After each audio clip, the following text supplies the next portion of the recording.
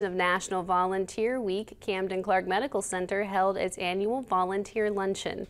Our Karan Alston was there.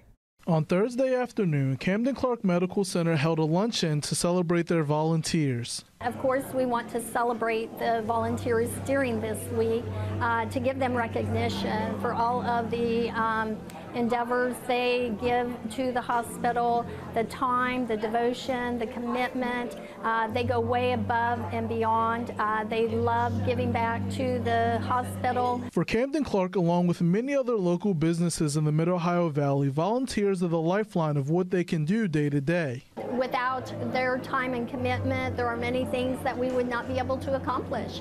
And our auxiliary is part of our volunteers, and they accomplish so many things with giving donations, things they do for our staff members.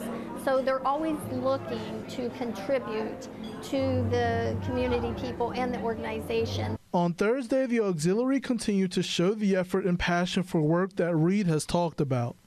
Absolutely. Our auxiliary has for many, many years provided financial support to the organization to buy much needed equipment and supplies that we wouldn't otherwise necessarily be able to have.